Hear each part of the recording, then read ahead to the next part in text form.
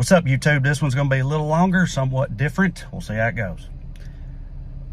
Hey, y'all, last night, Joe Biden incensed millions of Americans by publicly making the bold and controversial claim that democracy is good and should probably be protected. Damn, when did Joe become such a firebrand? Am I right, making contentious statements like that? We'll see how it goes.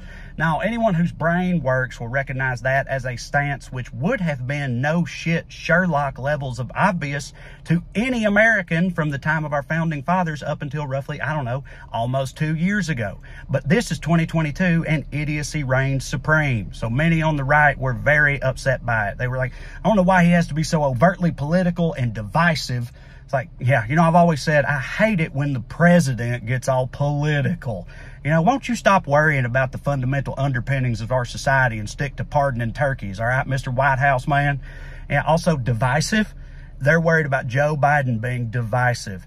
Yeah, y'all. Turns out the fuck your feelings, build a wall, all poor people are lazy miscreants party, really, they just wanted to bring us all together. That's all Republicans want is unity amongst Americans, you know, except for Mexicans and Muslims and immigrants and gays and trans and black people who defy them and women with opinions and poor people who want to be able to afford to live and just generally any marginalized group that demands equal treatment under the law. But with those few exceptions, they just want us to come together as one, guys.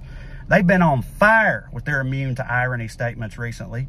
When Joe Biden said that MAGA extremists were semi-fascist last week, they got their feelings very much hurt by it. They were like, semi-fascist? Really? Really? Okay, well, I hope all the libtard queer snowflakes out there realize that name-calling, that ain't going to get you nowhere, okay? We're better than that, guys. Now, they are on one right now. Even though Biden clarified that the MAGA extremists are the threat and not sane mainstream conservatives, it seems the entire right wing has gotten offended by it, which is wild to me because I'm a white man from the South. But if someone says the Ku Klux Klan sucks, I'm not going to get all up in arms about it on account of I'm not an evil, racist ghost pig. All right? I feel like if someone implies that MAGA extremists are dangerous and that offends you, then methinks your ass doth protest too damn much, okay? Maybe instead of vilifying Biden, you should be standing up and applauding him for trying to assist you in pulling your own party back from the batshit brink, all right? Joe Biden is right. It's a damn shame that it needed to be said, but I'm glad he did, okay? All right, YouTube, quick break, do something a little different. This video, though the opinions are all mine, is sponsored by Private Internet Access, the world's most transparent VPN provider. Here's the deal. You and I, all of us, we are on the internet. And on the internet, there are certain elements that want to take your data, steal your information, spy on you. Your privacy is very much at risk out here, and some of us don't appreciate that. And if you don't appreciate that, you need to look into getting a VPN from Private Internet Access. Here's how it works. Because it changes your IP address and reroutes your internet traffic through an encrypted tunnel, Private Internet Access hides your online activity from your internet service provider, network administrator, and government censors. Yeah, y'all didn't know I did that little cutaway to a fancy video, did you? Me neither, but I did. And if you think that sounds complicated, it's not. Let me show you just how easy it is. Look at this right here.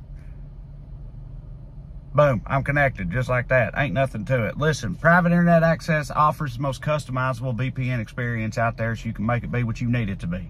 And the options are endless. You ever been told you can't watch a ball game because it's blacked out in your area? VPNs can fix that, all right? Private Internet Access has VPN servers in all 50 states. If you need to look like you're in Oklahoma for a college game, you can do that. If you need to look like you're in Alaska to watch a dog sled tournament, you can do that too, okay? Whatever you need, so it's past time. Y'all checked out VPNs from Private Internet Access, and now if you click the link in the description and the pinned comment, y'all can get these VPNs for 82% off. That's $2.11 a month. $2.11 a month and 3 extra months free, because VPNs from Private Internet Access always come with a 30-day money-back guarantee. Y'all can't beat none of that. All right, it's time to keep these people out of your internet business with Private Internet Access VPNs.